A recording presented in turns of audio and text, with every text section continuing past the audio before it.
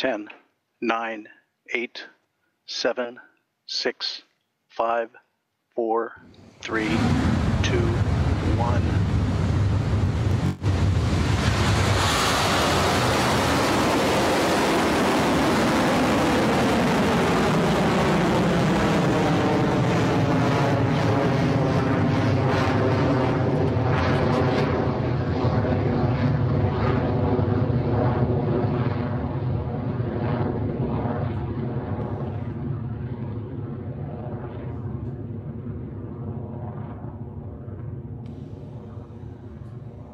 HVB discharge is nominal.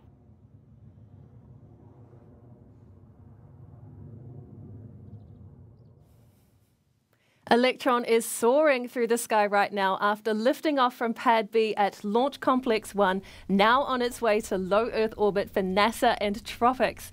The first launch milestone the rocket will pass through is max Q, when the forces against Electron are at their peak as the rocket moves quickly through the atmosphere.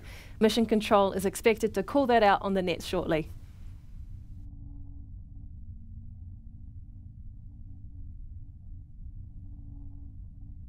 Cleared max Q. Great news there with max Q and onward and upward for Electron. It has only been about a minute since liftoff, and already the rocket is at its speeds of over 2,000 kilometers an hour, a mere fraction of the 27,000 plus kilometers an hour that is orbital velocity, which will reach ahead of payload deployment in the next 30 minutes or so. Next, though, is the separation of the rocket between stages 1 and 2. For that to happen, we first need the 9 Rutherford engines currently burning hot to shut down, an action called main engine cutoff or MECO. Then a few moments later, stages 1 and 2 will spring apart. We'll hear that called out as stage separation. Then the single space-optimized Rutherford engine on the second stage will light up and carry on with the TROPICS mission.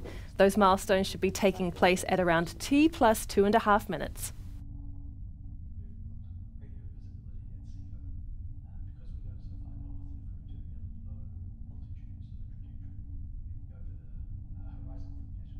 "15 seconds to MECO.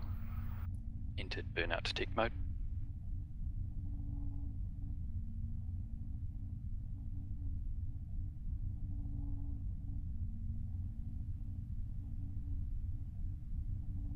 MECO confirm.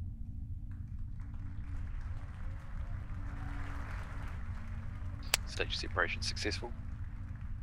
Stage ignition. Exactly as we expect, there goes MECO, stage separation, and we can now see that the Rutherford engine nozzle is glowing hot on the second stage.